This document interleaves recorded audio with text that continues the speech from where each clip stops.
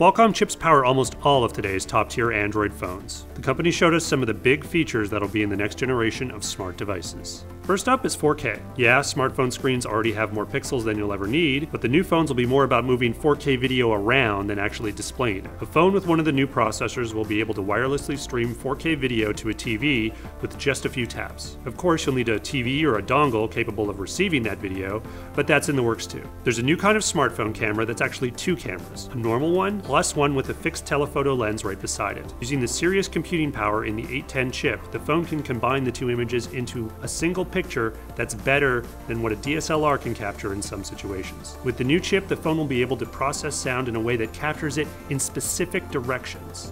If you say just want to record the audio from the person you're filming, you'll be able to tell your camera you want his or her voice and nothing else. With this much computing power in a mobile device, it can actually serve as your main computer. Instead of having an expensive laptop at home, you'll be able to just leave a dongle plugged into a monitor and keyboard. And finally, a phone or tablet powered by a Snapdragon 810 processor will be a pretty good substitute for a game console. While Android's had some difficulty becoming a full-fledged game platform, at least next year's hardware will be superb for gaming, able to connect to a 4K TV wirelessly with ease for gaming on a big screen. All these new abilities are just demonstrations at this point. It's up to the manufacturers to implement them. But in Qualcomm's future, smartphones will become an even more powerful part of our lives.